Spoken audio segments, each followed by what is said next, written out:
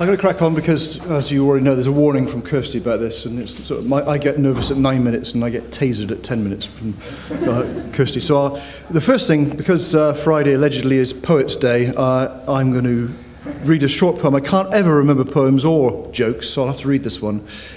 Full many a gem of purest ray serene, the dark unfathomed caves of ocean bare. Full many a flower is born to blush unseen, and waste its sweetness on the desert air. Now that was written in 1750 and is a very familiar poem, but it was in a slower time, perhaps a gentle social comment on the consequences of perhaps missing out on the capacity of us all to contribute to society. And what I want to do is, how do I make this work, Tim? Okay, there you go. What I want to do is explore the idea of hidden treasure and the methods we have, perhaps, to make the best use of the resources, particularly ourselves, that we have around us, to address some of the great challenges that face us. This is just an image it was taken, actually, believe it or not, at a Chelsea Flower Show garden, which was built by homeless people, addicts, alcoholics and offenders about 3 years ago, and won a medal. But the point behind this was that we've got to be slow to judge and quick to listen to the people we perhaps expect not to contribute. Not contributing, perhaps people are locked up in prison. That's Dartmoor Prison on the right. That's not a prison on the left. That's actually an outstanding example of 50s architecture at the South Bank Centre. That's the roof of the Queen Elizabeth Hall and the Hayward Gallery. How do you take places like that, which are unexpected and perhaps challenging, and also work with people in an unexpected way and a challenging way?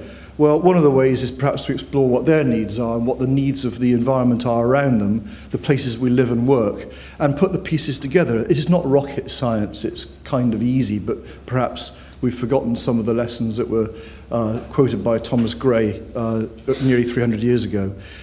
In this case, this is skills, employability, and working with some very challenging people to build things like this. So this is, again, the same scenes. This is the roof of the South Bank Centre, Queen Elizabeth Hall. It's one of my projects about 3 years ago. It's now a thriving visitor attraction. It's built and managed still by homeless people and other people who are moving on in Southwark. The guy in the middle, that's the Chelsea Gold Medal Award-winning flower show.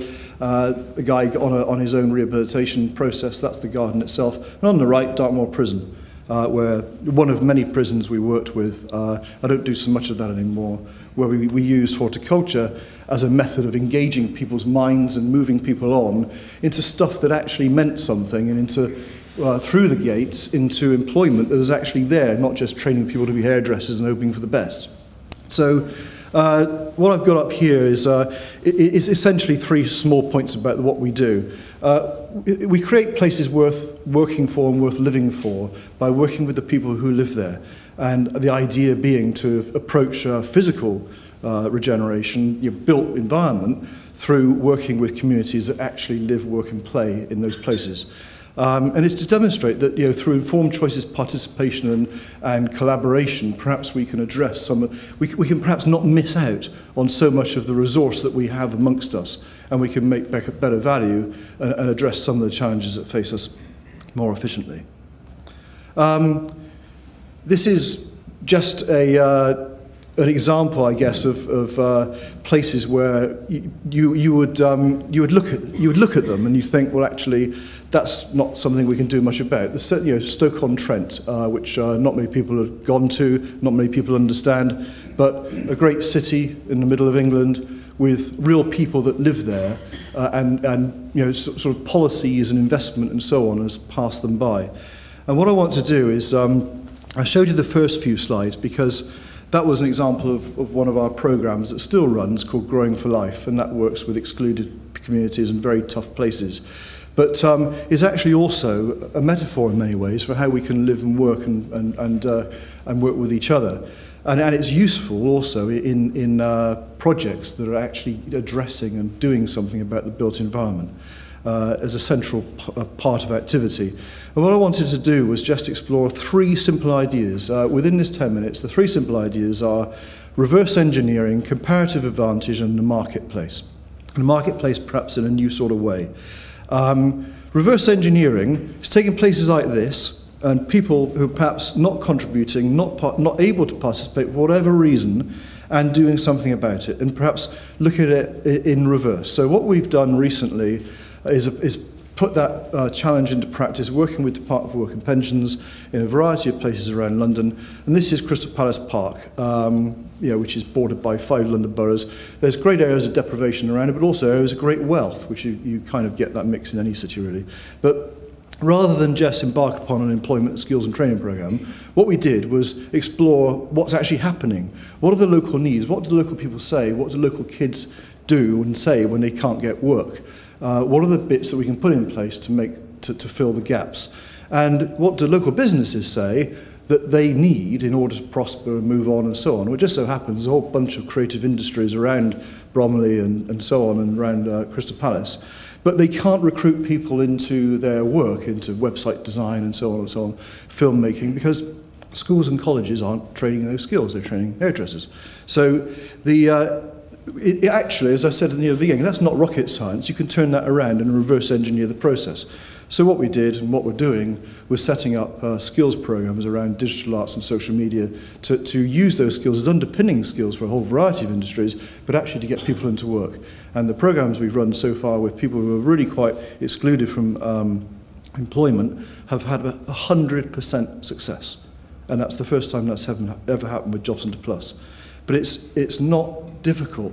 It's actually looking at the issue, unpicking it, and working backwards, and not training and equipping for something that doesn't exist. So, new website, new visitor guide, social networks, people participating with a great place, the park itself, which was the medium for the thinking, but people are now moving on in lives. So that's kind of reverse engineering, and as I said, that's not difficult. That's taking an issue, looking at it, and working back to find the solutions to get to a point in the future. Comparative advantage, a very quick example. I mentioned Stoke-On-Trent. We're working there at the moment, invited in by Emma Bridgewater, who runs a pottery there, who was faced with having loads of really crap housing built right next to the factory by the council on some derelict land, and a lot of Stoke is derelict. No internal investment. You can buy a house in Stoke for £1. What do you do about that? The reverse engineering bit comes into play, but so also does comparative advantage. So let's stop trying to compete and introducing, hard-nosed kind of get-rich-quick development, of which the world is full. Why don't we find novel ways to invest and novel ways to build things? Because nothing else is going to work in a place like that. So conversations lead to conversations. There's some very large British investment funds who are changing hundreds of billions of pounds from being invested in gilts and bonds in the city so that smart boys can millisecond trade and make lots of money for themselves. They're moving those funds over the next 3 to 5 years into UK infrastructure on condition that it matches ethical values, it matches brand, and there's a social return. It's a huge, new, big idea. And the way it works is very simple. You find a project which is compelling and useful and is actually doing something about the issues I've already described, and you put simple financial instruments into place. And because no one's getting rich out of it, because no one's taking the piss with 25% development costs and all the rest of it, it leaves a huge amount of room for environmental and social return.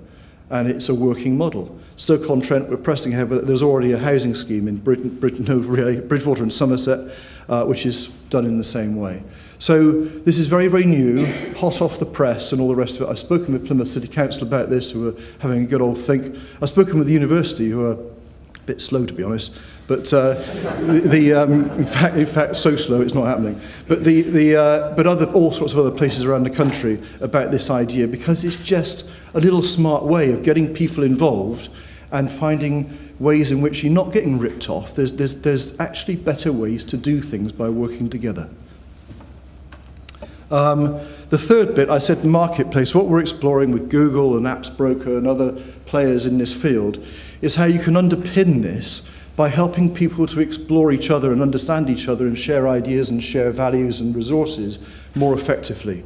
Yes, there's a reliance on technology and apps and social media and so on, which kind of as a whole new thing, I guess, but it actually also depends upon all sorts of media by which people communicate, traditional and so on. So what we're doing at the moment, is a very, very new idea, is how we create marketplaces around resources which aren't about city trading and so on and so on.